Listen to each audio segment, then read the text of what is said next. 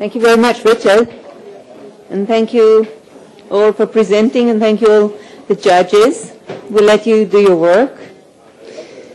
And we'll continue with the program. Seifen just spoke about the importance of having a joint venture partner. And actually the first case study that I give in class is about joint venture partnerships. And these are very important vehicles for the success of Israeli companies, which are so far from their markets. And this is why the Bird Foundation is such an important player in the Israeli market.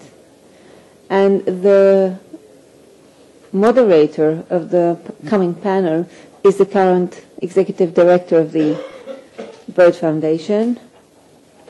And this is Dr. Eitan Yudilevich. The U.S.-Israel Binational R&D Foundation, as I mentioned, the Bird Foundation. Before coming to manage the Bird Foundation, Eitan he's been in position for 5 years. Before that, he was at Rafael, general manager of the missile division, and then vice president for marketing and business development, so he knows both the technology and the markets. Dr. Yudilevich earned his PhD in computers and system engineering at the Rensselaer Polytechnic Institute, Troy, New York. Eitan will call the other panelists. Thank you, Eitan. Avi, Chezi, Aaron, please.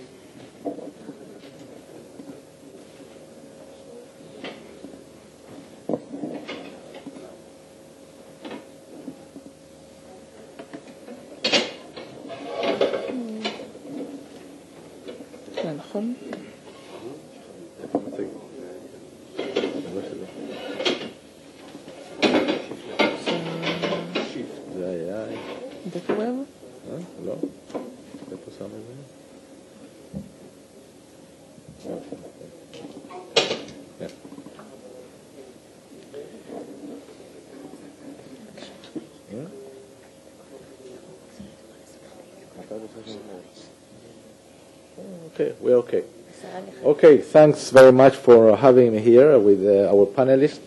We were going to discuss partnering, which is a very important aspect of everything we've been talking about today. As you hear and you see all the time, we're talking about partnering between Tiswig and Mafat, a great example, but our panel will focus on partnering between companies. Our panelists, we have three panelists. We have Mr. Avi Blasberger. He's the CEO of Elsec, a company that actually belongs to Elbit Systems. And Avi has been with the Elbit ELOP since 1982. And he's an experienced person in the subject we're talking about. Then we have Chezi Grizim. He's VP Special Programs at IAI, and Chezi was in ELTA, and he has also a long-term experience in partnerships. Finally, not less important, of course, is Aaron. Aaron is a savvy entrepreneur. Aaron is a founder of Camero with other two partners. Aaron was several years ago at Zoran, and he has a long career, a successful career in entrepreneurship, including partnership. So let me start by asking some questions, and then the way we have structured the panel is that each panelist will give you a short presentation, either with slides or without slides, and then we have some questions. I have some questions, but I certainly want to encourage you to participate in the discussion. So the issues we have here is the importance of partnering to achieve results.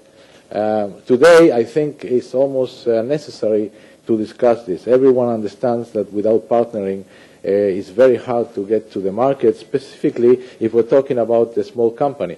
But interestingly enough, I come from my previous career was at Rafael, a relatively large company, and I can tell you that I would say that the belief that without partnering, internationally I mean, it's impossible to achieve results is almost, I would say, in the blood of everyone in Rafael today, and I think it's the same with almost every Israeli company that I know.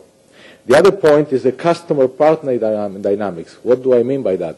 Specifically in the defense sector and the homeland security sector. There is a very interesting dynamics between what you do with your potential customer and what happens with your potential with your potential partners. And this is a problem of chicken and egg, because sometimes to get to the customer you need the partner, but sometimes this partner will not listen to you if you don't have a customer. So it's a dilemma, or it's a problem, an issue that I think maybe our panelists will be able to address. There's a big dilemma relating to the life cycle or the timing of the partnership. You know, you sometimes want to get very fast to a partner and start discussing with him or with the company, but then you are worried about the level of exposure, your IP. Also, if you are very early in the process, your partner may require large amounts of work sharing. So the timing here is a big issue. There's also the issue of geographical focus. I think Yoni Shimshoni here gave a great example of the problem of deciding where to focus. Naturally, they focused on America initially, and they got to a conclusion. It took several years to get to a conclusion that it's probably better to focus some other place. It's a very critical decision, and I think it's another issue that we may want to refer to. And this HLS, Homeland Security, a special case from the point of view of partnering. I think the answer is probably yes, but maybe our panelists will be able to address that issue. So those are the main issues that I thought it would be important to discuss. So let me give you in 2 minutes what we do. We do actually U.S.-Israeli cooperation. We do exactly what we're talking about here, partnering between companies, except that we cannot fund these military projects. We do fund homeland security projects. So we are kind of complementary to what Yaakov Nagel was talking about. We certainly are very open to homeland security, and this is because the Board of Governors of the Bell Foundation decided that that's what we need to do after 9/11. We have funding, stable funding, and we are always looking for more funding. That's what we're doing now, but we have stable funding. The way it works, two companies get together, and we're able to provide funding for a project that brings to a product. So we are looking for commercialization. This is not seed money. And the project has to be a joint project between a U.S. company and an Israeli company, and we're able to provide up to $1 million per project, but not more than 50% of the whole project. And if the project is, most projects, when they come to us, will not be unsuccessful, of course. I can tell you that 100% of the projects that come to us are supposed to be successful. But unfortunately, it happens that projects don't succeed commercially. So this is what we do. We share the risk with the companies, and if the project is not successful, it becomes a grant. That's what we call that, a conditional grant. We have a very friendly process. People ask me already, and please approach us. Limor here is with me. We are open to discussions, and we follow the companies very closely and brainstorm with them to make sure that the partnership is appropriate and that the project has a good chance to succeed in the process, which is competitive.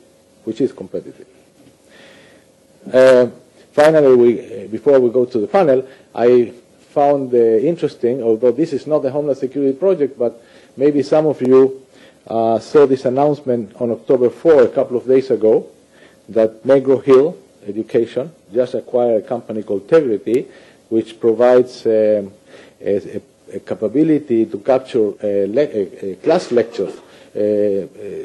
It's actually a very sophisticated software, and this partnership, we're very proud that this partnership is actually a BEAR project, And we feel that this is one of our goals, okay? Of course, we would like to see companies growing in Israel, and that's one of the purposes. But in many cases, we see this result, that the U.S. company actually acquires the Israeli company, and in many cases, the Israeli company becomes the R&D center of the U.S. company. So that's my introduction before we proceed to the panel. Thanks very much. Okay. Avi?